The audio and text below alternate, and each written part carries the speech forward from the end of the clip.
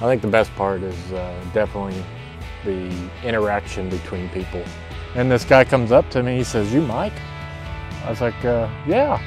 "Man, it's good to meet you. I watch your videos all the time on YouTube, and I can't believe I'm meeting you." Man, that made me feel so good. Who wouldn't want to just wake up and go out in the shop and work all day?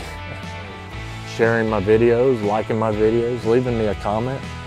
Those are the best things that can help me out right now. You know, sometimes you just get that bug laid up your butt and you feel like turning something on the lathe. Right now I'm just having fun, learning how to make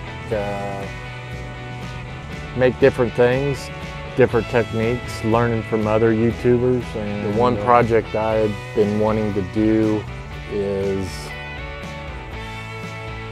it'll sound stupid, but I've always wanted to build a casket.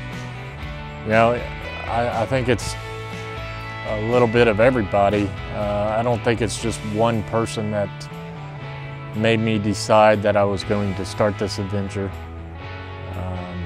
I think it was just a little bit of everybody.